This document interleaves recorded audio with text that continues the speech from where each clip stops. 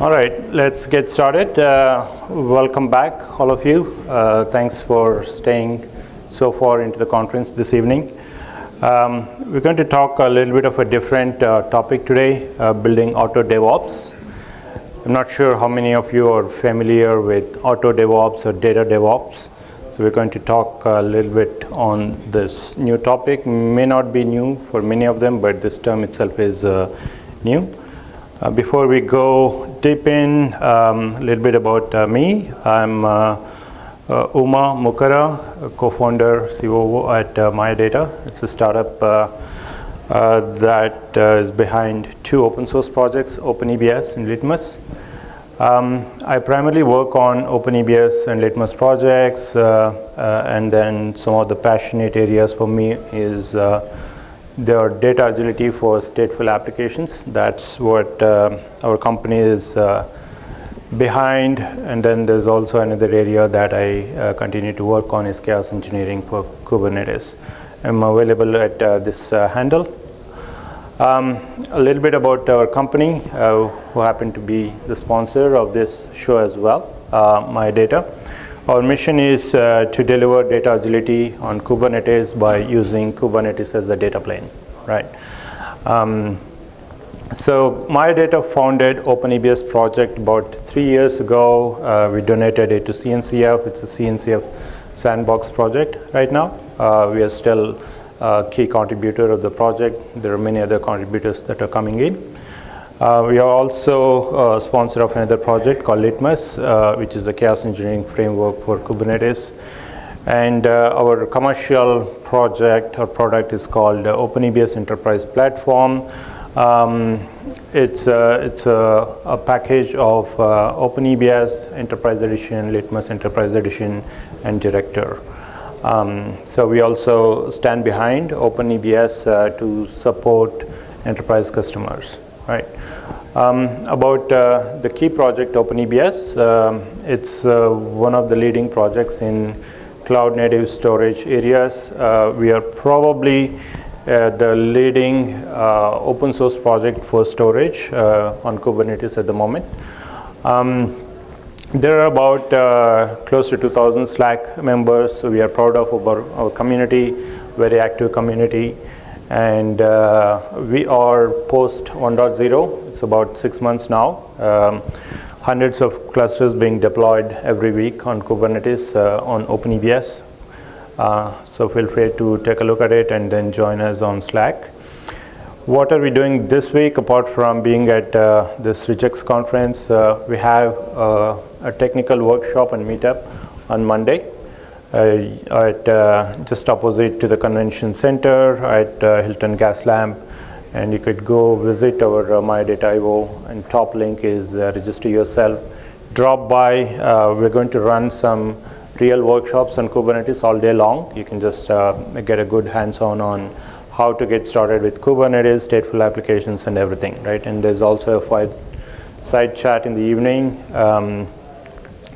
And we are at booth SE23.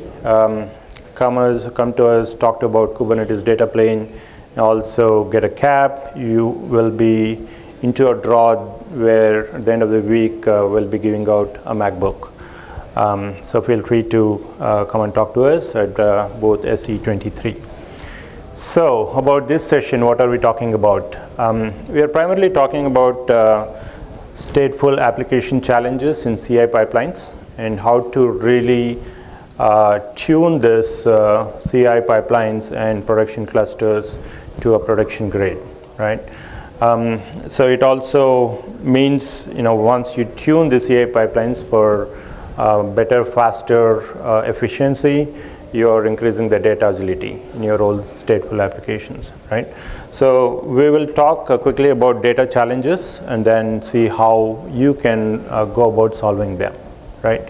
That's the first topic. Second topic is about in order to increase your data agility overall, you need to have a resilient systems, right? So how to find weaknesses quicker using chaos engineering, that's the second topic. So let's revisit the famous DevOps cycle, right? Everyone knows on the left side you have developers doing the development, and on the other side operations SREs, right?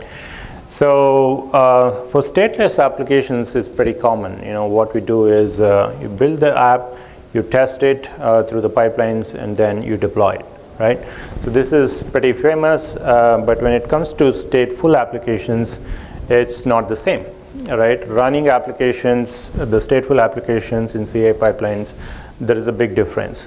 The primary difference is the data itself, right? So the data is dynamic. As you run your stateless applications in production, the continuous thing that changes is the data. The data patterns, they change, and you want to be able to bring the data back to the CI pipeline so that you are actually running your pipeline on the real data or closer to the real data. So that's the big difference, and that's what makes this chat that we are talking today about how to do the CI pipelines for your stateful applications, right? So let's see the first challenge. The first challenge is, how do you actually bring the data pattern that continues to change in production back to your CI pipeline, right? So your application gets tested closer to the real data. And to see that, the production deployment, you will have typically a staged deployment cluster, and you will also have the CI pipelines. And typically these are deployed across multi-cloud scenarios where your pipelines will be running on one cluster, stage on cloud or on-prem. Your stage deployment will be on another cloud, and then your production is really on another cloud. So you guys must be knowing this common name called pseudonymization, where the SREs take this data that's continuously changing and then replace the real data with some blank names, right? So that you can pull the data out from your production cluster and then move it onto your staging, right? So that's a common thing to do, and that's what SREs typically do, and we are not talking much about that. But let's assume that pseudonymization is done, and you have the capability to get a pseudo data from your production cluster, right? And how do you actually continuously update this data from your stage cluster to your CI pipelines, right? So you get tens of merge requests every day, and you continue to see the data changing every day. And how do you get this data onto your CI pipelines in an automated fashion? So that's the first challenge. The second challenge, I mean, this is a representation of the same thing, right? So you need to be able to not just once, but you need to be able to get the seed data or pseudo data from stage cluster to the CI cluster so that your pipelines run on the latest and the right data, right? So you need to be able to continuously do that in an automated fashion. That's the first challenge. The second one is you're able to get the latest data, and then pipelines are bound to fail, right? Because you continuously put new code into that, and then whenever there is a pipeline fail, how do you actually give the state of the data to the developers so that they can go and debug it very, very quickly, right? So that's another common challenge that you want to solve in order to get the CI pipelines to be more efficient. Otherwise, developers could take a long time or they wait for your ops team to give the right environment to debug, right? So just to summarize, the key challenges in data DevOps or auto DevOps is making sure that the data is closer to the reality, and also have an infrastructure in your CI systems or CI infrastructures to give the environments to the developers very, very quickly once there is a failure, right?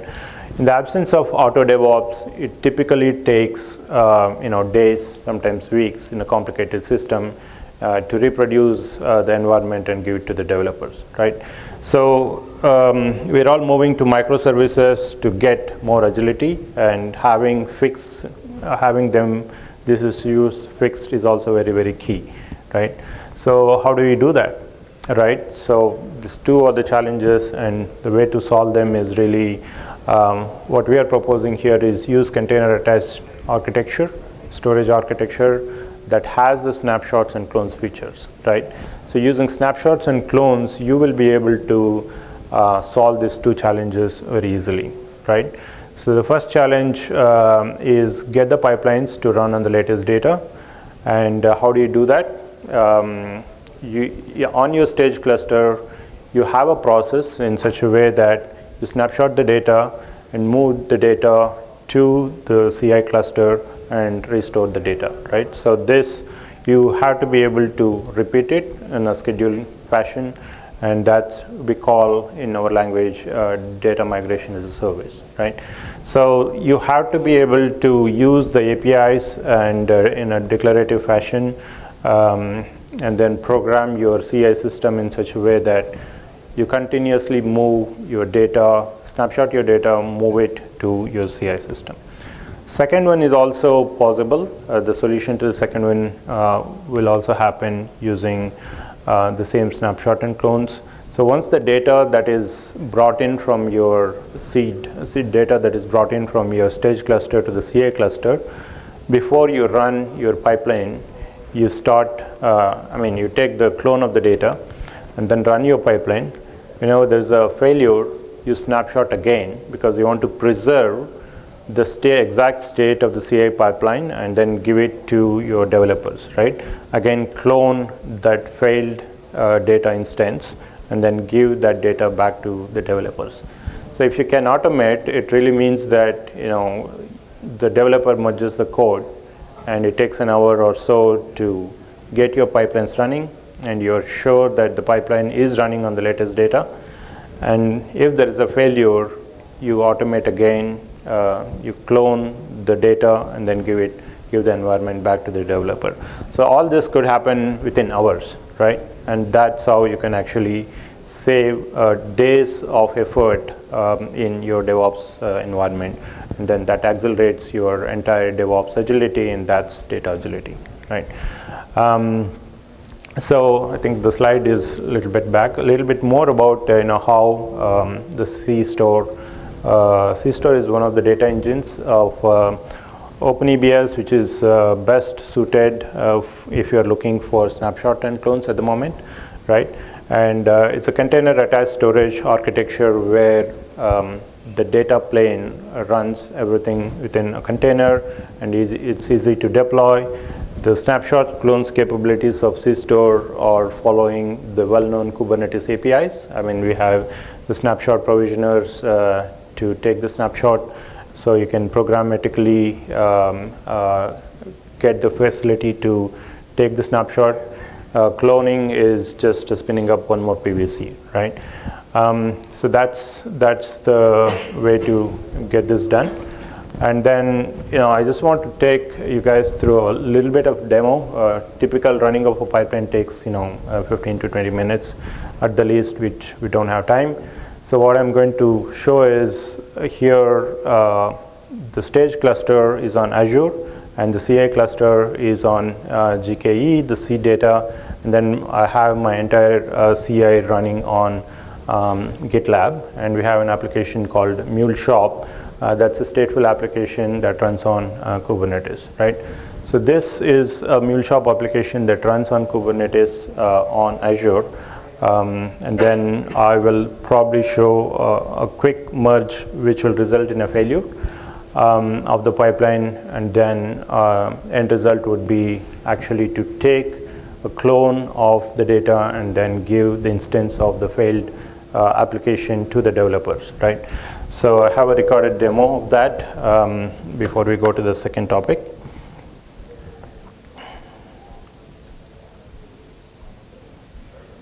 So this is the GitLab application where we are merging the code.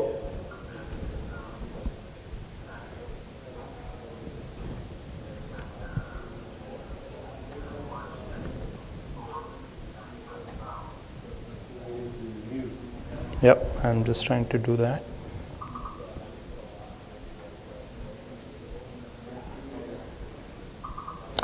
Anyway, let's go ahead and talk through it. There's a merge once it's done.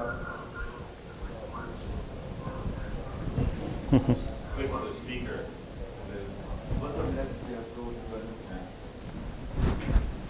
I will.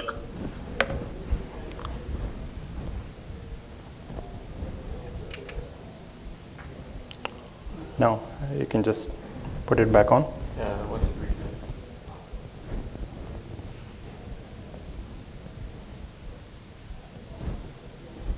Bottom right, you have the volume. Okay. Yeah. Click right there. Bottom left, yeah, just mute it. There you go. All right.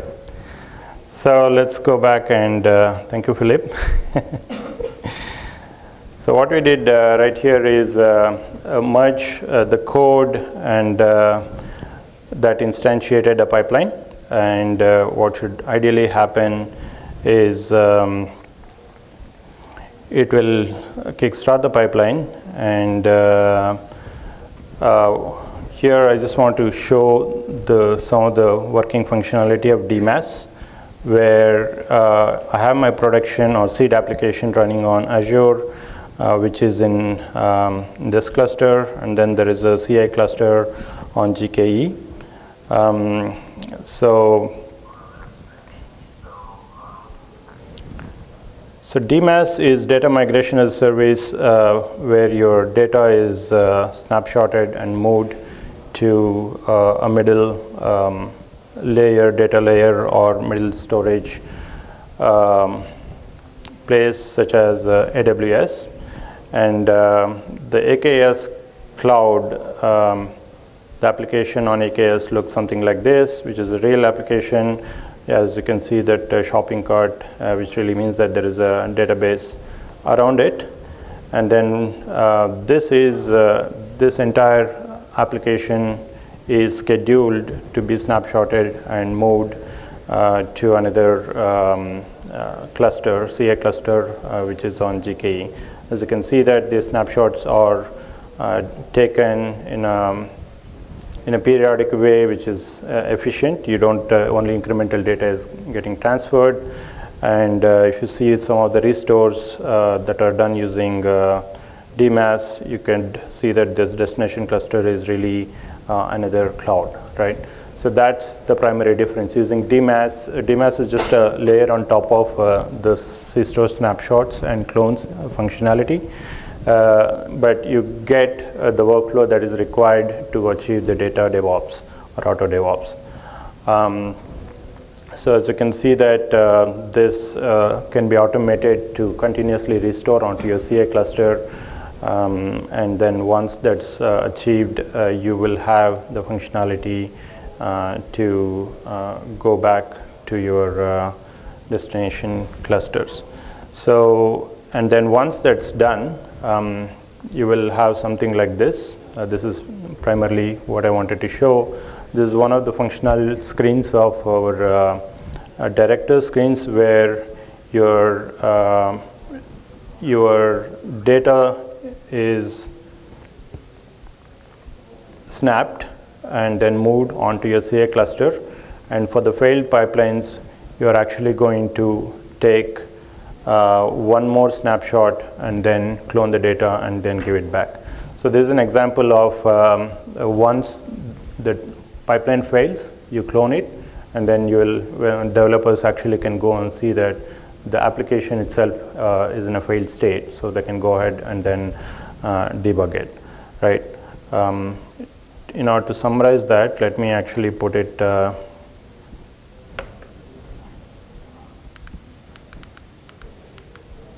right. So the one that you see on the top in the beginning is the data that is received from seed data, it's called, right? The cylinder is your data that is received.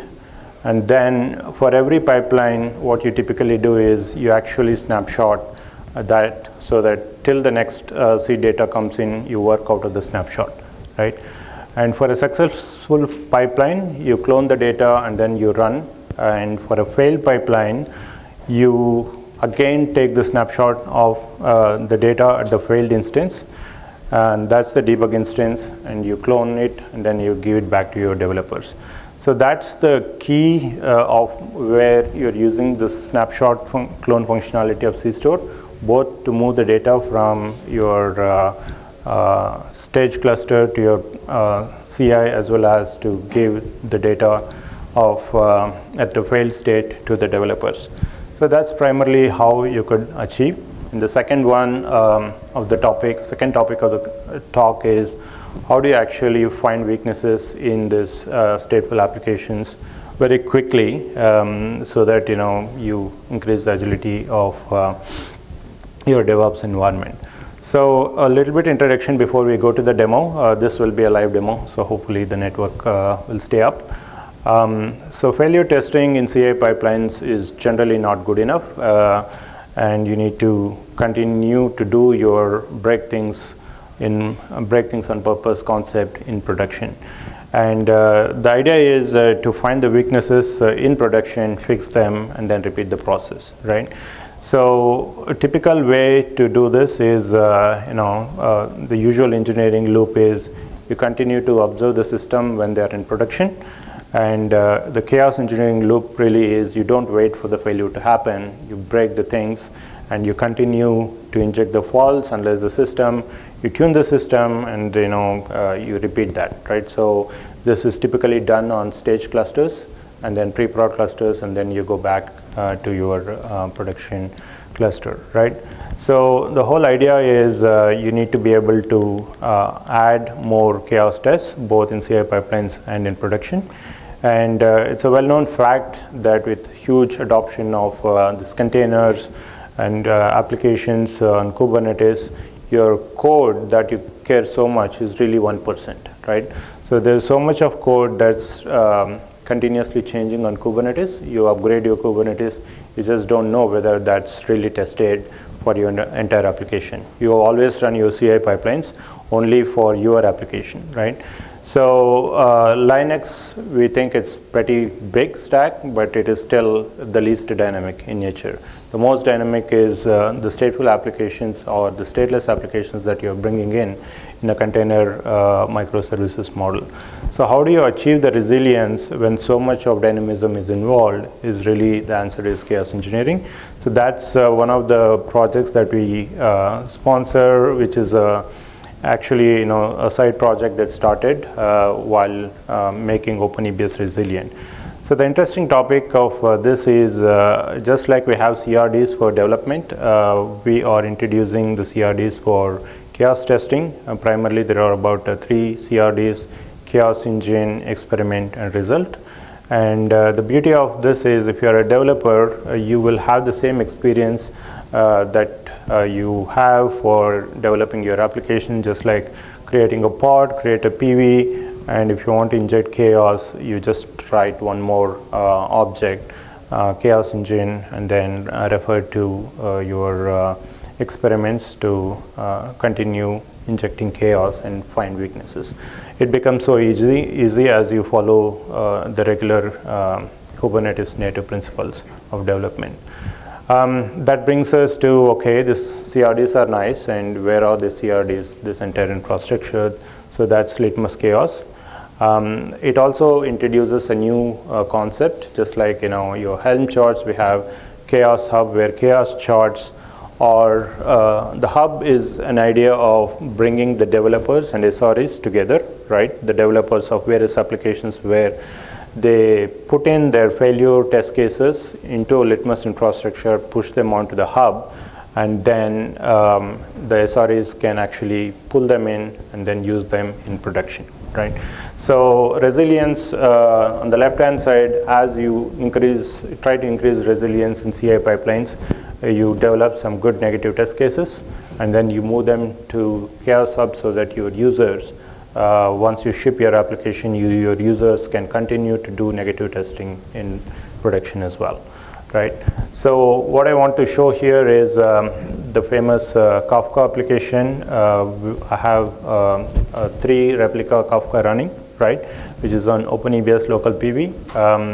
So I'm going to kill one of the broker and show that the producer, sorry, the bottom one is consumer, the data continues to run fine, right? So here, this is a Convoy cluster from DataIQ that's running on AWS.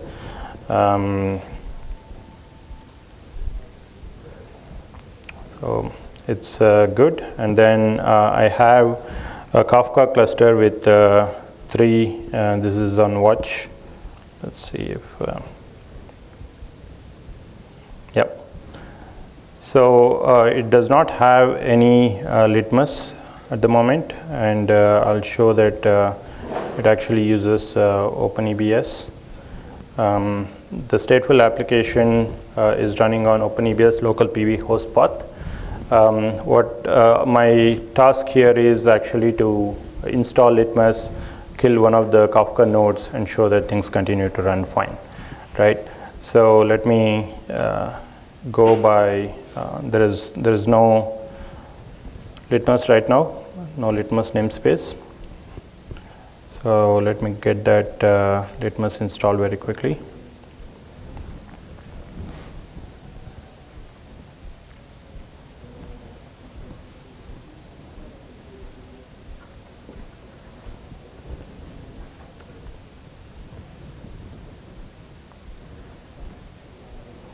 So we have litmus running, and chaos experiments are nothing but custom resources that are readily available for you on Chaos Hub. I'll just take, so this is the Chaos Hub. As you can see that there are multiple experiments available for introducing chaos on Kubernetes, and there's also a new experiment that is introduced to do chaos on Kafka. There are multiple application chaos experiments for OpenEBS itself, right? So I'm going to pull in a chaos experiment, CR of Kafka onto this cluster, and then also I'm going to pull in, create a service account, so that I can just give the permission to go, and Kafka service account is created. So and then next step is really to go and annotate the Kafka application to say that we can introduce chaos into that application, and just to make sure that I have the required annotation. As you can see that I have now annotated. And next step is really create an YAML file that says there is a chaos engine CR that I need to create, and then refer to the experiment that I need to kill Kafka and then observe it. So I have a ready YAML that is available, and then I'm just going to introduce chaos now. As you can see that there is a chaos runner that started, and in the next minute or so you will be able to see that one of the Kafka broker pods get killed, and the traffic continues to run fine, right? So let me see the logs of liveness check. It's still not yet there. It takes about a minute or so before the litmus engine starts running. So while we go and do that, as you can see, doing such an experiment in a programmatic way to kill certain things and then observe the post conditions of the application, everything is working fine or not, typically is a daunting task, right? And this is done by the developers of the application, not by the operations team, right? So the whole idea of the hub is let the developers develop this complex test cases, push them onto a Kubernetes platform, a chaos platform, and then bring them in, right? So that's what's happening here. And Kafka liveness check is already starting. This is part of, as you can see that now I'm pumping data into Kafka and then I'm receiving it. And the next step of the chaos experiment is it already started killing, right? So it killed the broker, it's starting, and then we run this, I think, for about 3 times. That's what we have mentioned. In the entire chaos runs for about 60 seconds with an interval of 20 seconds. That is like 3 times. So it continues to run, right? This is as easy as it can get in introducing chaos and making sure that your application is running fine. And there are multiple other chaos experiments, primarily for OpenEBS, where you deploy OpenEBS or you use OpenEBS in CI. You can use these chaos experiments to make sure that your stateful applications are really tuned while using OpenEBS. So that's the quick way to introduce chaos and then making sure that it's done. We've got about 5 minutes before the next talk. Yeah, so these are the two scenarios I wanted to talk about. I'm happy to take questions. So what we showed, yep. Have you had anything to introduce chaos in the form of introducing chaotic data? You follow me? That's introducing synthetic data that is weird in order to see if it breaks things. So very good. Obviously, right? So you're doing chaotic data. We could write an experiment like that. I mean, these are typically done by the database experts, right? So, you know, as Litmus framework developers, we wouldn't know how exactly to write that. That's the whole purpose of creating this framework and hub. So, yeah, I know, would be happy to receive some PR onto a particular hub. Yeah, it's awesome. I'll make a note of it and probably will create an issue for that, right? So, yeah, feel free to use OpenEBS, snapshot APIs, and then if you are in the CI platform, CI pipeline building business, you will see a lot of advantages in using these APIs to get these advantages of you know, running faster pipelines and making sure that you run them on the latest data, right? All right, so we'll be available outside this hall, and then happy to take any questions. And then again, we are on Slack. Feel free to drop by our booth, SC23. We're available, the entire team is available for the entire week. Right, so, thank you very much.